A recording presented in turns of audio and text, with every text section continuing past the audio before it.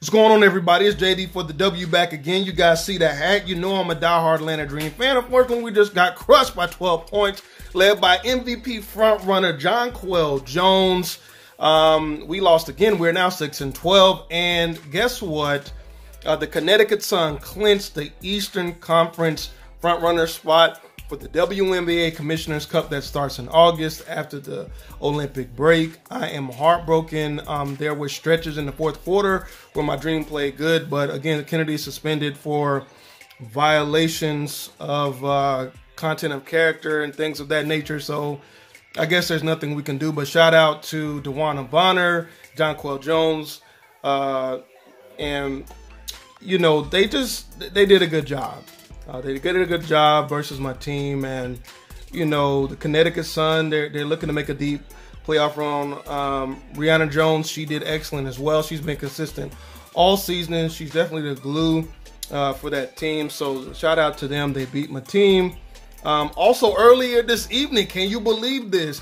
Indiana, yes, I said Indiana is now 3-16. They beat the New York Liberty 82-69. I cannot believe this. I missed this game earlier, but Jessica Breland, she had a couple points. Chantel Laverne had 10 points. Danielle Robinson, 18 points. Kelsey Mitchell, 20 points. Wow. Tara McCowan, 15 points off the bench. They made some adjustments. They've won a couple games. At the very least, they've gotten their pride back. I have no idea what's going on in New York Liberty. They have dropped to 500 at 10-10. They need to be really careful, although that is still an extremely good team. And Benijah Laney, Sabrina Ionescu, who's nothing to play with. Again, like I always tell you guys, Leona Odom, I believe, would be a starter on any other team. The focus is on the other two guards on the team already. So Sammy Wickham had a decent game, 10 points. Benijah Laney led the way with 23 points. So, you know, Sabrina Ionescu only had 4 points this game. So they really... Indiana really shut her down, and that seemed to make a big difference. Again, they won the game. Shout out to them.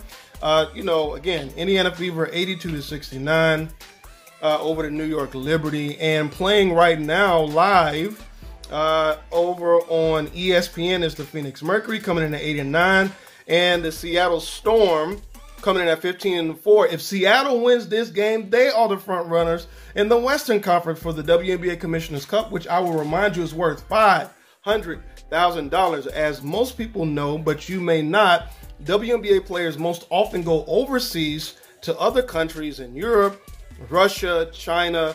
During the offseason, they play complete seasons over there because they get paid a lot more money in these other countries than they do here in the United States. So hopefully the WNBA Commissioner's Cup, it gives them a little bit more incentive to stay here, for the players to feel like they're getting paid slightly more than what they're worth, at least for the winners.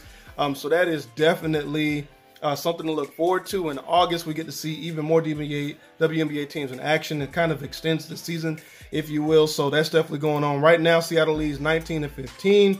Again, Seattle's led by former player and now coach Noelle Quinn. She is a high IQ mastermind leading the way. Of course, it's not very hard when you have future first ballot Hall of Famer Sue Bird at the helm. You have perennial super all-star Brianna Stewart as well, but don't forget, on the other side, you got the Phoenix Mercury, got Skylar Diggins-Smith.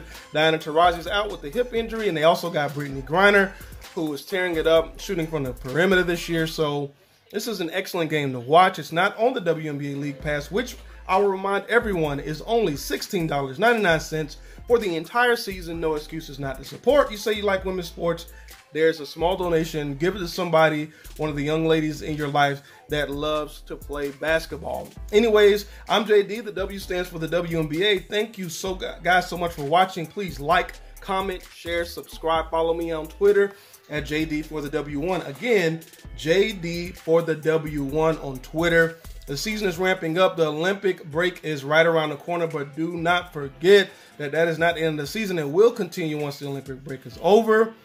I cannot wait, and I cannot wait to finish watching the rest of this game. So far, so good. 19-17, Seattle leads at the end of the first quarter. Thank you guys so much for watching. It's JD for the W. I will talk to you guys later.